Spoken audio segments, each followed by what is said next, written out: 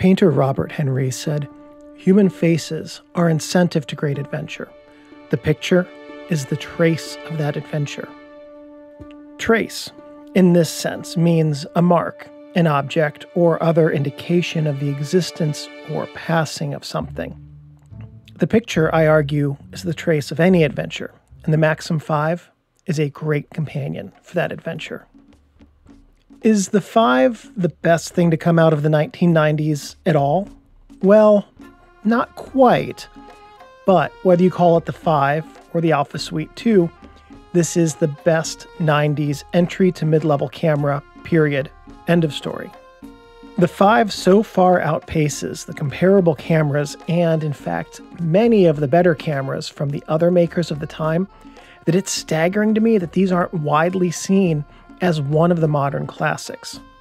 There are some basic features in this camera that other makers lacked, like a metal mounting flange, automatic switching to high-speed sync flash with shutter speeds faster than 1/125th of a second, but that was only with 3 specific Minolta flashes.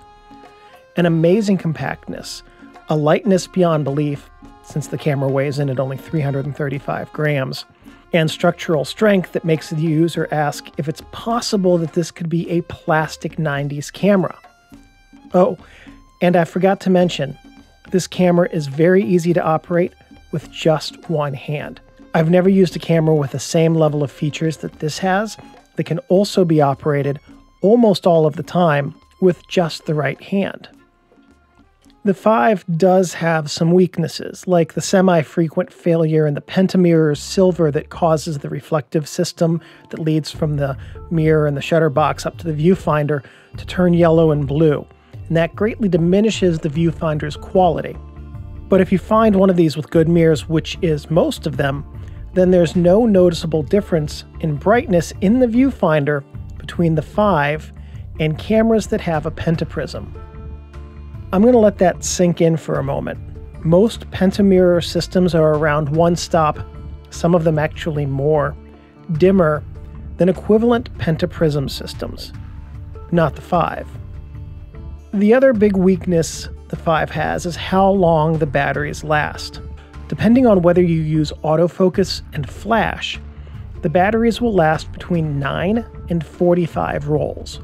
Now, the lower end of that assumes autofocus with power zoom lenses and heavy on-camera flash use. The latter end of that assumes an autofocus prime lens with 0 on-camera flash uses. Switch to a manual focus lens and you can expect more than 45 rolls. Regardless, those are not good numbers. Assume 24 or 36 photos per roll. Now imagine a modern DSLR maker releasing a camera that could take between 214 and 1,600 photos on a single charge. No one would buy that camera. With my 5, on 3 different occasions, including one hike I was really excited about in Colorado Springs, the batteries died unexpectedly. In the Colorado Springs instance, I had put fresh batteries in the camera the day before. By fresh, what I mean is they had just come out of a package. I can't say how long they'd been sitting in a warehouse or store shelf before I bought them. Part of the problem with these cameras is that even when they're off, they drain batteries because they have an onboard quartz clock. I mean, most of them do. Anyway, I can't say for certain if the camera models of the 5 that don't have a date printer do or don't have the onboard quartz clock. But assuming that they all do, that quartz clock drains batteries 24/7 as long as they're in, regardless of whether or not your camera is turned on. So this camera, it's as power hungry as a Russian oligarch. If you're a righty, the 5 is pretty close to perfect. You can operate all of the major functions with just your right hand, using your left only to load film and switch dials on the function dial. Now that also includes the film back release, which on this camera is on the right side. And holding the 5 with one hand, it's easy. I can't think of a lighter 35mm camera, and possibly the 5's lower spec siblings in the 3 and the 4. but the difference between those is negligible. And for the lightweight and the pentamirror system, does the 5 feel like a flimsy, chintzy, plastic-bodied camera? Well, no. That's left for the comparable Pentax, Nikon, and Canon bodies of the same age. The 5 feels every bit as solid as the 7. If I'm honest, to me, the 5 actually feels better made than the 7 because the camera's weight is more easily managed and more appropriate for the materials that make up the camera. I can find exactly no faults with the 5's ergonomics, and in fact, I like holding the 5 more than my beloved 9 in some ways because the 5 is light enough not to make my hands tired, even on a long hike. The 5 is an interesting camera to me, and by far it's the most interesting of the 90s cameras to me of its comparable class. And part of that is because the 5 came in 3 trim levels. Oh, yes. Yeah, that's not a widely known fact. And to be fair, all of these were marketed as the 5 or the Alpha Suite 2, which was the same camera with a different name. And insofar as I can tell, what I would call a trim level or the variations thereof had to do solely with the manufacture date and the destination market. It's possible that the different model trim levels were also for different retailers specifically. At one time, Minolta made, for instance, the Minolta 3, they called it the GT, and they sold it in Target only as the GT. So Minolta had a history of making model changes, minor model changes, for specific retailers. So let's take my 5, for instance. It's actually badged an Alpha Suite 2, and it's black. This specific camera, these were only available in black, under the Japanese Alpha badge, and only in Japan.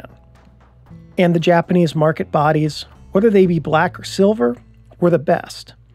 Depending on which trim level of 5 you have, it may or may not have a built-in date printer and date function. All of the Alphas have that date function, but that's not why the Alphas are better.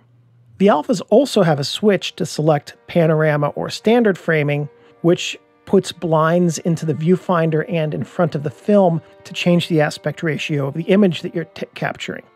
The panorama mode is a 16:7 ratio, which is wider than the standard 16:9 for widescreen televisions, and that means that a panorama photo from the Alpha Suite 2 would letterbox on your computer monitor or TV.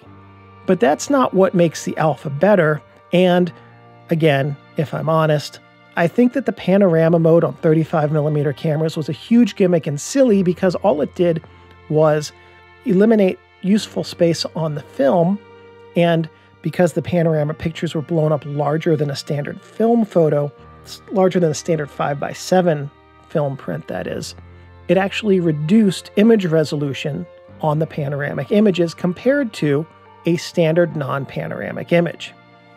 But check this out. This is why the Minolta Alpha Suite 2 is better than the Maxxum or Dynax 5 versions. The Alpha Suite 2 has a flip-up plastic light leak cover for the mirror, where the Maxxum and Dynax 5 bodies have nothing, not even a foam strip. Now that flip-up bit provides better light sealing around the focusing screen, but it is added mechanical complexity. And the baffle does make a difference during long exposures and exposures in full sun, especially if the sun is behind you. So if you're a serious Minolta fan looking for a 5, go for the Alpha Suite 2 instead. It's worth the added time to find one and the added shipping cost to import it from Japan just to have this light baffle because yes, it does make a difference in the quality of your images. But enough on specs and stuff and features. How is this thing to use? It's a joy. It's a bit clinical, which is to say it's more Nissan than Alfa Romeo. It lacks that heart and soul that photographers will sometimes say a camera needs. But here's a secret. Heart and soul, that's photographer code for tetchy or poorly designed. The 5, it's like a close friend who's socially awkward. You know you can rely on them when you need to, but you probably don't want to have them interact with you in strange circumstances. In this case, strange circumstances, that's my code for batteries that aren't right off the damn production line. The 5 is fun and it's light, and it's easy to forget that it's around your neck if you have a small lens like the 50mm 1.7 on it.